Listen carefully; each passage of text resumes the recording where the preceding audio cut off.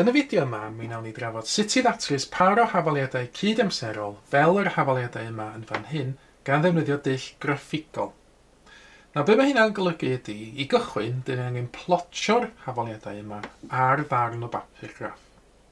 Nawr, gan fod yr hafaliadau yma o'r ffurf yn hafalu MX a ydych, yna dwi am ddefnyddio y dulliau o'r fideo yma mwyn plotio'r hafaliadau yma.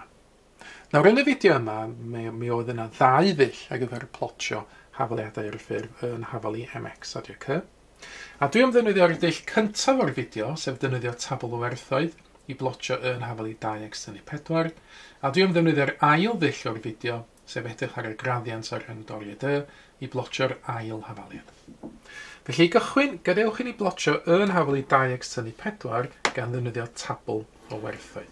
Felly, dwi am wneud tabl fach yn fan hyn, sydd yn mynd i gynnwys gwerthoedd gwahanol ar gyfer x ag y. Nawr, y fi sy'n dewis y gwerthoedd ar gyfer x, so dewis gwerthoedd hawdd i weithio hefo, dim 1, 2 a 3 dydyn ni. Ac i weithio allan beth yw gwerth y ym mhob achos, dwi am amnewid y gwerthoedd yma yn awr i fewn i'r hafaliad yma. Felly, os yw x yn ddim, yna mae y yn hafalu 2 llos i fod dim, sydd yn ddim byd, ac yna dim byd tynnu 4 yn minus 4. Wedyn, os yw x yn 1, yna mi fydd y yn hafalu 2 llos i 1, sydd yn 2. 2 tynnu 4 wedyn yn minus 2.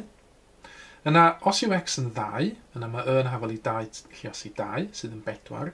A'r 4 yma tynnu 4 yma yn hyn, yn gadael fi fod dim byd. Ac olaf, os yw x yn 3, yna mi fydd y yn hafalu 2 llos i 3, sydd yn 6. 6 tynnu 4 wedyn yn 2. Unwaith wedi gorffen y tabl o werthoedd, mi fyddai blotio hein wedyn ar y papur graff.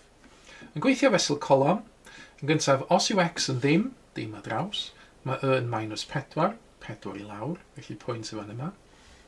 Os yw x yn 1, yna mi fydd y yn minus 2, felly 1 a draws, 2 i lawr.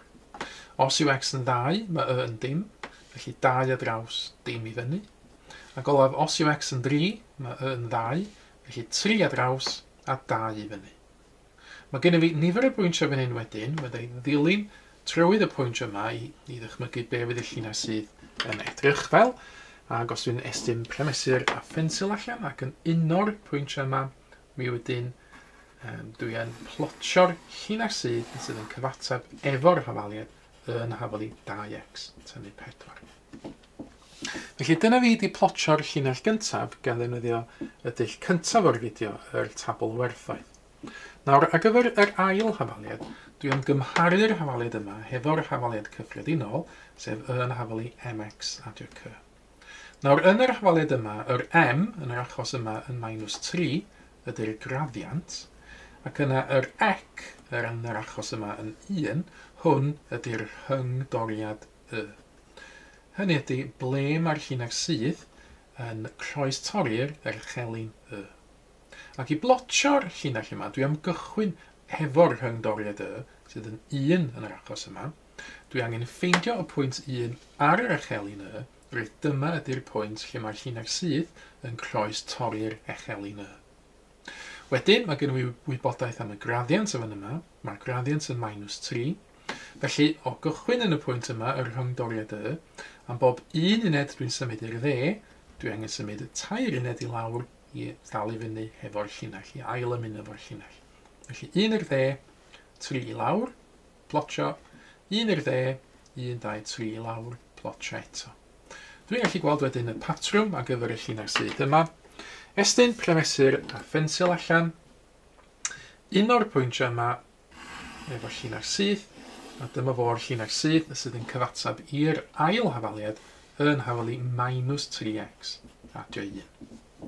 Felly dyna di'r cam gyntaf wrth ddatrys par o hafaliadau cydamserol yn graffigol.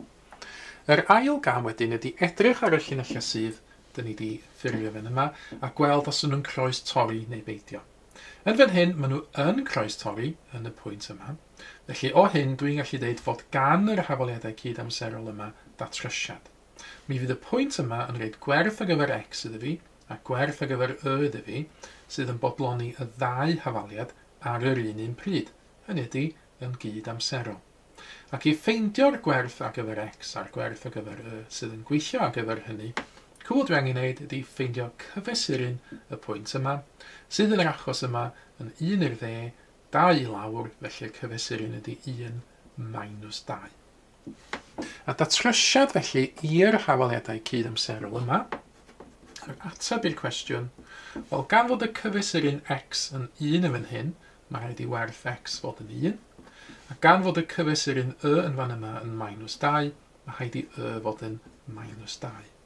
Felly dyma ni'r gwerthoedd ar gyfer x ag sydd yn bodloni'r ddau hafaliad ar yr un pryd, ac felly dyna ni y datrysiad i'r hafaliadau yn gydamserol.